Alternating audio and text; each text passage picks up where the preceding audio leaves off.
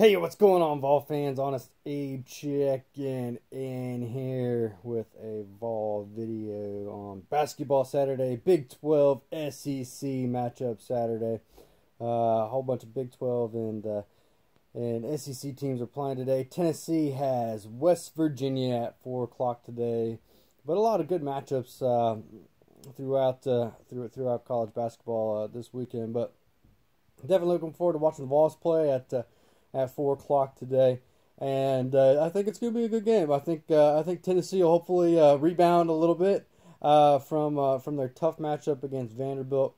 Tennessee has not been playing, I guess, to the caliber I think that they should be playing, especially on defense. And man, it's gonna be a game. But I was reading an article I think that came out yesterday about Tennessee and matching up with the Big 12 and actually covering. So obviously, the Vols are number one, so it's great to be a Vol fan right now for basketball. And Tennessee is obviously playing well, and we have been winning, and we've been winning in this SEC. We're undefeated still, and Tennessee has been playing very, very well. But in matchups against Big 12 teams, we haven't actually covered when we've been favored.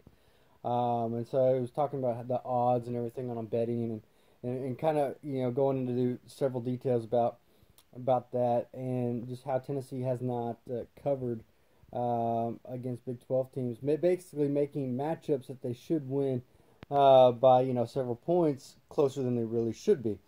And honestly, that's kind of been the story for Tennessee these past couple games. Vanderbilt hadn't won an SEC game at all. Alabama is and going down to the wire. And so we've had some pretty close games here. But SEC, it's always tough. It's always a tough matchup. And so I get that, rivalry games, stuff like that, especially within SEC competition. But yeah, with the Big 12 matchup against West Virginia, obviously Tennessee has fared pretty well this season against other conference opponents.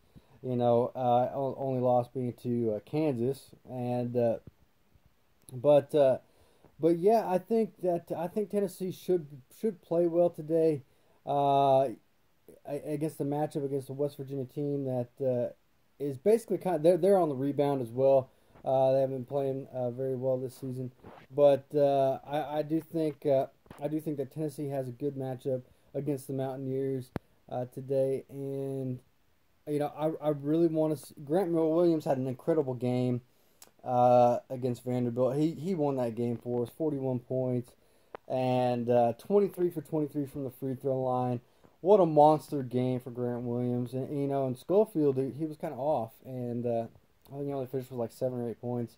And so, for me, I want to see obviously Williams playing the way he's been playing, because he's been a beast. But I really want to see Schofield rebound from kind of this slump that he's been in.